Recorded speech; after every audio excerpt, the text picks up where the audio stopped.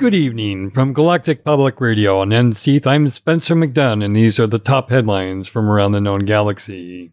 A 200-year-old mystery has been solved, and leads to another mystery. For the latest, we go to Smooth Furnace and the Orion Nebula. Thanks, Spencer. Following a hot tip from a source familiar with both Canon Research and Galnet News Daily, GPR chartered a long-range stealth scout ship and set course for a star system just outside Barnard's Loop, near the Orion Nebula.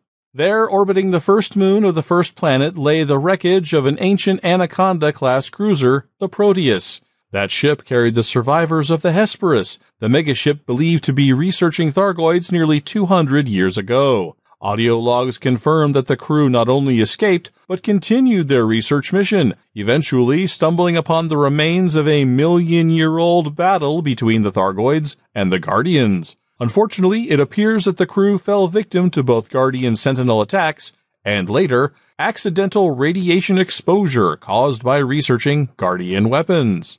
The ship was located after many commanders received another message from the mysterious figure Salvation. His information and theories inspired a massive search effort, leading to the discovery of the Proteus only 24 hours after the message's reception. Interestingly, the search was practically over when the Pilots Federation announced an investigation into Salvation's identity and associates. They even went so far as to suggest there may be something illegal about the search. Several analysts reminded this reporter, unprompted, that Salvation may be an artificial intelligence constructed during the final days of the Galactic Cooperative, and that the disappearance of the megaship Alexandria, carrying tons of Guardian weapons, closely coincided with the reappearance of Salvation. Are these events merely the latest moves in a 200-year-old treasure hunt for alien weapons? From the Orion Nebula Tourist Center, for Galactic Public Radio, I'm Smooth Furnace. Thanks, Smooth. The political landscapes of the galaxy's superpowers are in a state of flux.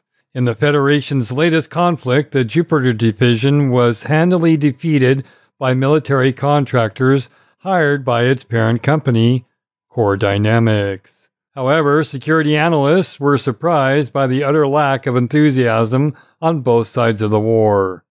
Opinion polls and newsfeed editorials showed strong public support for Jupiter Division's goal of reforming the federal government to include more explicit corporate power.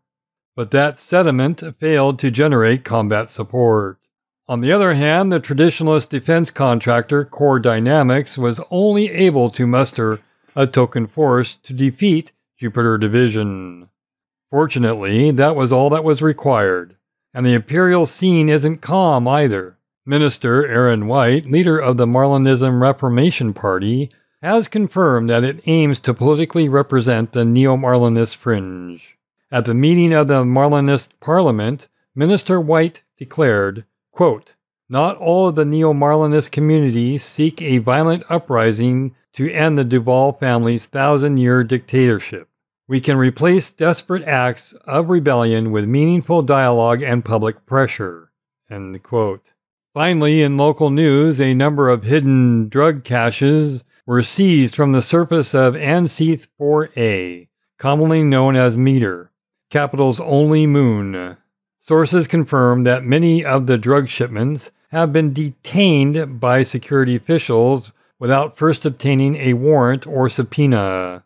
Guard Frequency Response Deputy Assistant Director Richard Clemens told GPR, quote, "The planetary government of Capital has expressed concern to us that Meter is being used as a storage depot for harmful narcotics. Because neither GFR nor the planetary government has jurisdiction over Meter, we cannot and do not legally seize narcotics from the surface of the moon. However, sometimes helpful and honest independent pilots stumble upon such things and turn them into us. We are happy to hold on to the illegal narcotics until the rightful owners step forward to claim them.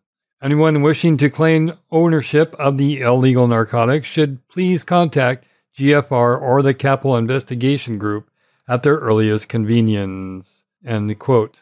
Until the next turn of the worlds for Galactic Public Radio, I'm Spencer McDunn.